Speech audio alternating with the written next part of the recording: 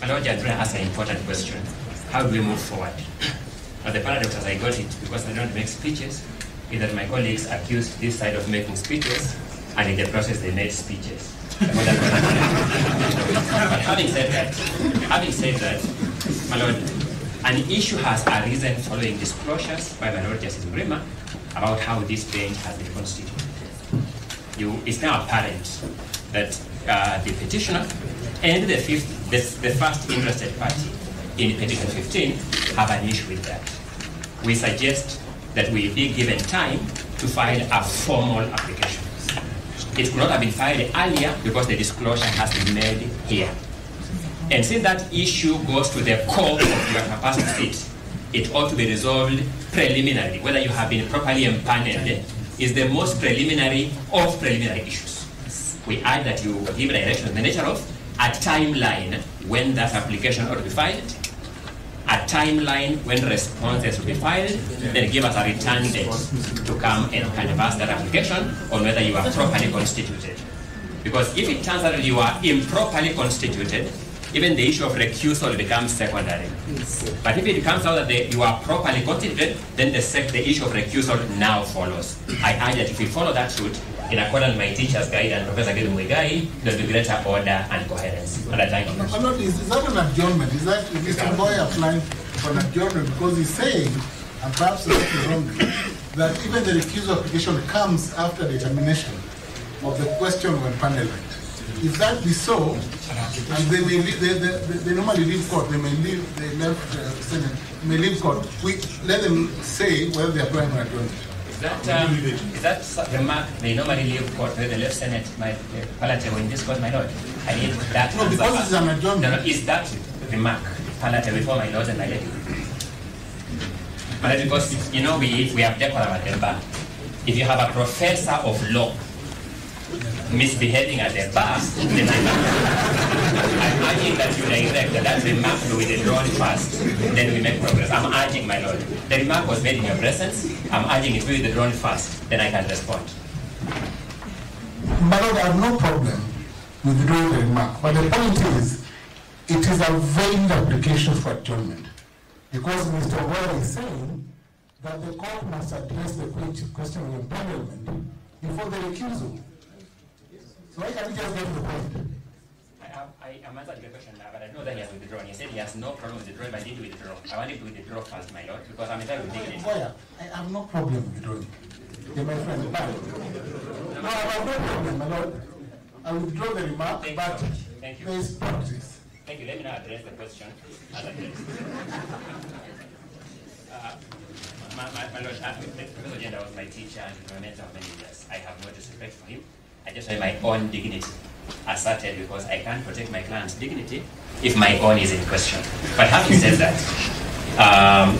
my Lord Judge Mrima, you are a witness that the issue of how this bench was empaneled has been disclosed here when we are here. We have raised concerns through learned colleagues, Gile Mungai, and learned colleague, Mr. Njegwa, that we now want to take that as an issue. My colleagues have rightfully submitted that matter requires a substantive application. Rightly, we agree with them fully.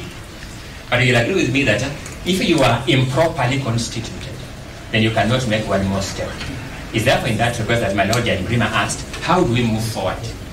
I also had my learned mentor, Professor Gil Muigai, again ask, how do we move in an orderly manner? I'm suggesting let that substantive application be placed before you. Being as preliminary as it appears on the face of it, give back-to-back timelines on the compliance by the parties.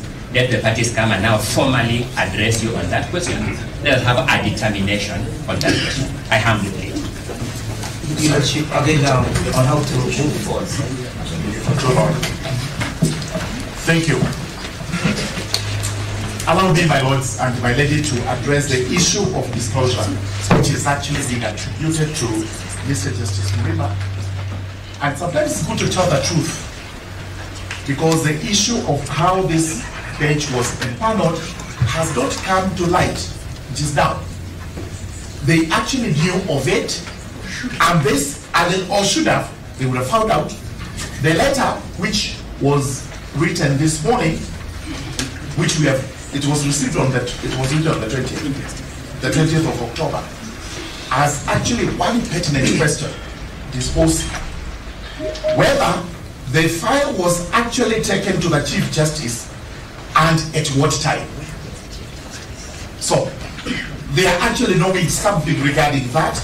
Then we are dealing with constitutional functions under Article 165(4), which means they were saying only the Chief Justice can constitute this bench. So they actually knew how the bench was constituted, and possibly the only reason we should be given is why the file was taken to ECJ, possibly because of the absence of the Chief Justice. They will have to tell themselves to why we have the Chief Justice being the head of the judiciary and the Deputy Chief Justice being the deputy head of the judiciary. In the absence, that's what the Constitution provides. In the absence of the Chief Justice, it is the Deputy Chief Justice who is supposed to do administrative work, which, and here, let's not filibuster what you are told. That, as we do in the Parliament, you go around in circles to waste time so that the motion possibly is defeated by a fraction of time, which is what they are trying to do. The truth is this: it is well known in practice that the court's administrative functions can be done at any time of the day, including this bench can sit up to midnight without anybody questioning. So the issue when the Chief Justice, Deputy Chief Justice sat does not arise. As to what happened on Saturday, again, this is purely administrative. My Lord, for the Speaker of the Senate, may we be heard? Yes.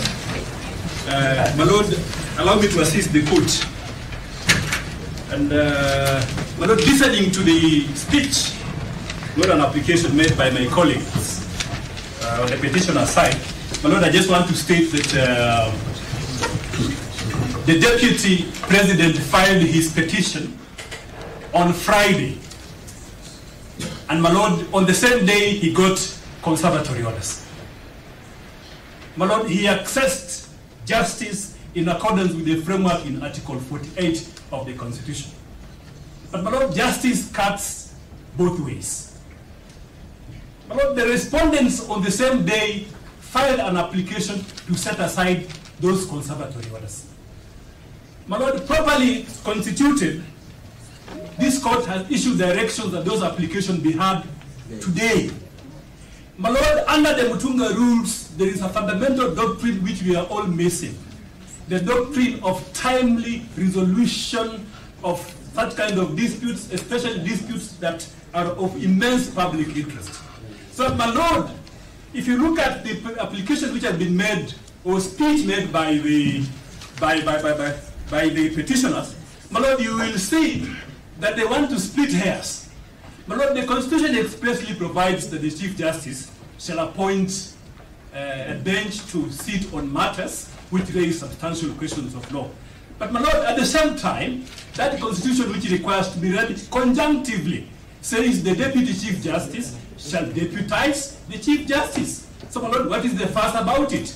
So my Lord, my request is that the application, this speech by the petitioners is solely meant to delay the business of the day. And my Lord, I request in public interest, my Lord, I request in public interest that you give directions. We proceed with the application. We are here to respond the application for conservatory orders. And my Lord, you also hear our application to set aside the conservatory orders. My Lord, that will make juridical sense and promote public interest. Thank you. My Lord, if I may just add,